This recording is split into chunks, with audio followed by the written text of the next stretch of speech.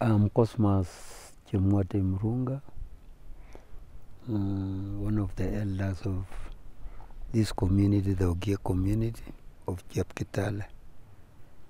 On behalf of the Ogiek community, I may try to let you know about this land and their people. This community has entrusted me and elected me to be their chairman of an organization called Chepkitale Ogiek Governing Council, which its duties is to protect and conserve the entire territory of this Ogiek community. As we sit here, this place is by name Kipkera Hill, which is in the midst of this land, the Ogiek territory land. The area of this land is not definitely known, but its boundaries are to the west, River Okok, to the east from where we are is River Swam. River Okok to the west forms the boundary of Kenya and Uganda, and that is where the territory of this community starts from. The entire Mount Elgon forest is inside the Ogiek land. So to the west, at the swamp, that is its boundary to the east, and that one borders again with Uganda. Then to the north is Mount Elgon Peak, Mount Elgon Peak, where the boundary of Uganda and Kenya is. So where we are now here is almost in the center of this land. To the west is about 50 kilometers, to the east is the same. So whatever we are seeing, you see as if you are seeing the horizon. We can't see its boundary. Because as you see across here, you see a ridge, you go there, there is another ridge, then you go to that ridge, there is another ridge. So this land, as you may be seeing, we are in a quarter. The Ogiek community currently occupies a quarter of this land. The other part of this land has been taken away by the government. One section to the east, there is Mount Elgon National Park inside this land. To the south, there is a forest reserve, which is inside this territory. And then this place, as we are sitting now, has been converted into a game reserve. And this land initially was a trust land. All those transactions were made without a prior consent of this community. And that is why this community sat and petitioned to the government to find out as to why they own this part of lands. I mean this part of the land. And at the same time as we are now, there is a case going on in the courts. In fact, we are waiting for a ruling over the ownership of this land. And therefore that one needs a lot of help from outside and friends who can assist us. We are prepared if we shall they are going to rule for or against us. If they rule for against us, then we have to appeal. We make an appeal. We are ready for it, and we seek help from another friends. Otherwise, the land itself is owned communally. This is the Ogiek community decided to own this land communally, not individually. One reason as to why we decided to own it that way, one, subdividing this land to individual people of the community will subject this land into a hard way of managing it, a hard way of conserving it, a hard way of controlling the use of land in this place. One, The natural activity or the historic activity of this community is hunter and gatherer community. We keep animals, we don't cultivate. And that is why you see this land is in its formation since time immemorial. As you climb up geographically, you could have started from shrubs, you enter into bamboo zone, you come into thick forests. Then from thick forests you come to shrubland. Then as you see to the north towards the mountain, you can see now more land, alpine grasslands, and then more land to the peak. And then to save this thing, the community sat down using indigenous knowledge. Nobody was trained. We inherited the way our ancestors used to use this land.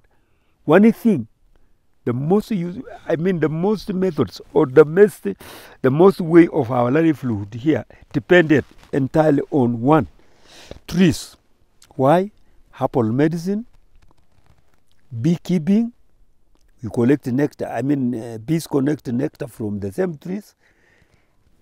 We get natural hives from our larger trees for bees, where we collect our honey, which is our traditional food. And now the history tells us, and the precautions are, there is nobody who is allowed to fell down trees for that achievement. For us to get a lot of honey, then we must preserve trees and vegetation around. And that is why you see how the land looks like. The land is ever green. Except now, if you can see it, you may wonder, this is now a dry season. You see fires sometimes having been spotted somewhere, but this is but those who are harvesting honey in these forests. So, in fact, this community has sat and derived methods by writing down, derived ideas from indigenous knowledge on how to upkeep this land.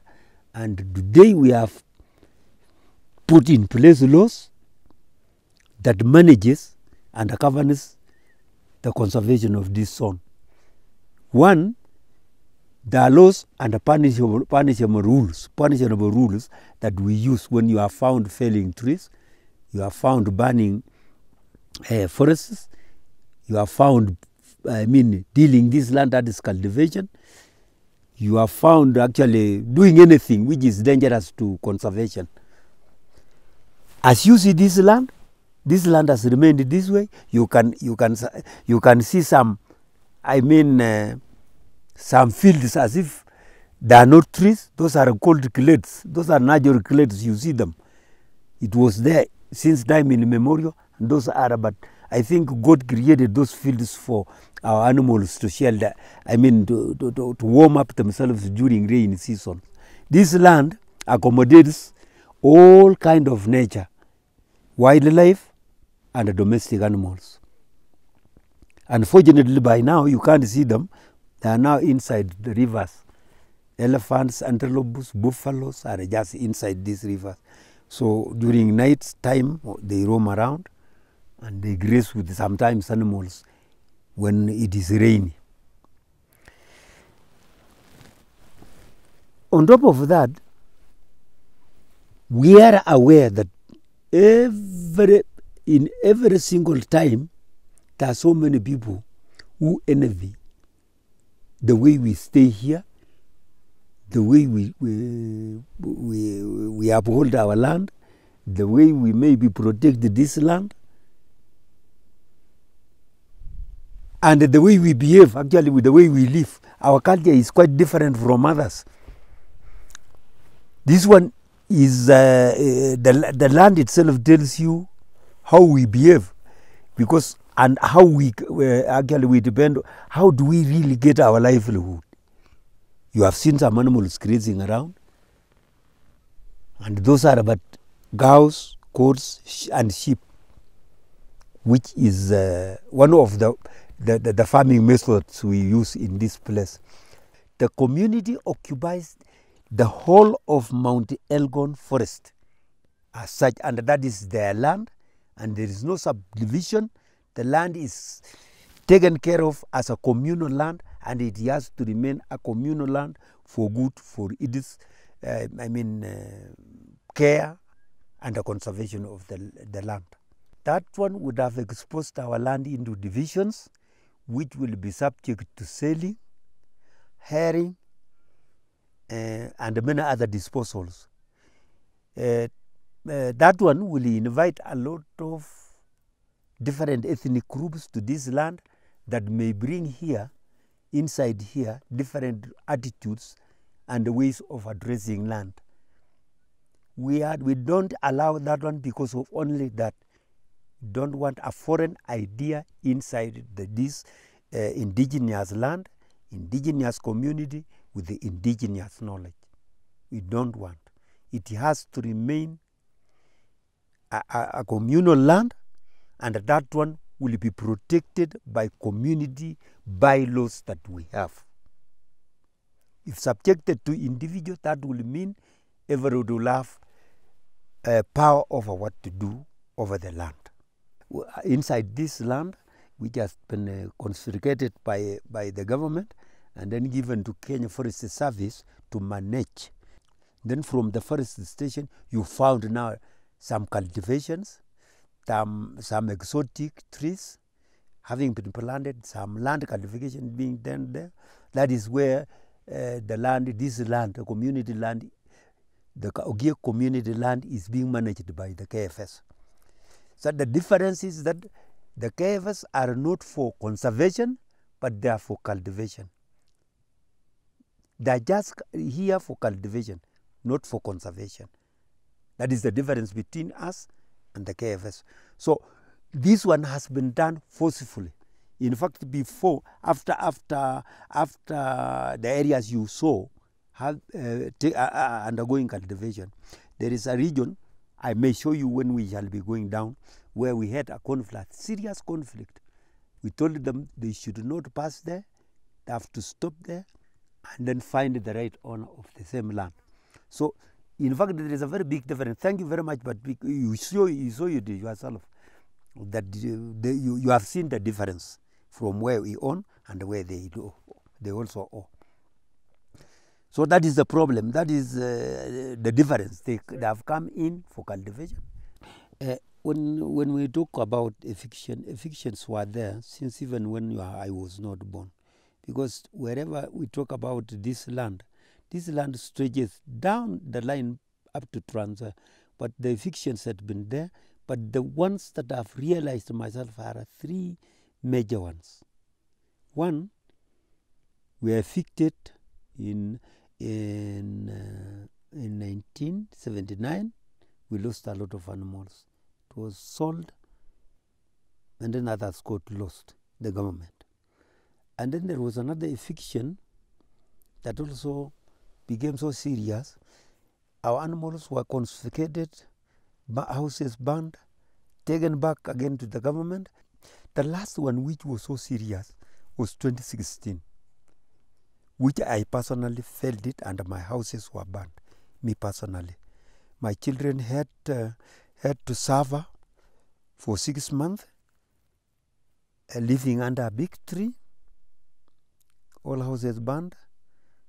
My sheep got burned in the houses, and I personally sued the government, and the case is in court. Nothing has been determined, and I'm waiting for the verdict.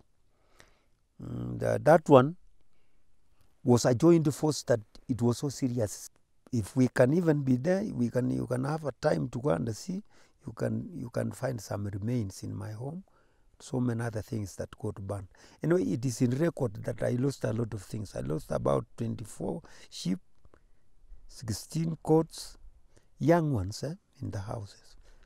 So that one was burned, and it was on a broad daylight, which was actually operated by a mixed up force. So that case is in court, and it is ongoing. So I don't know what will be the ruling. And anyway, to the entire community, as I told you in the history, that we have suffered so much that even going to school learning comes upholded because of eviction, development upholded by the eviction. And these evictions, you are not shown, you are not directed, you are not told the mistake. They only say you are in a wrong place, that the land belongs to the government.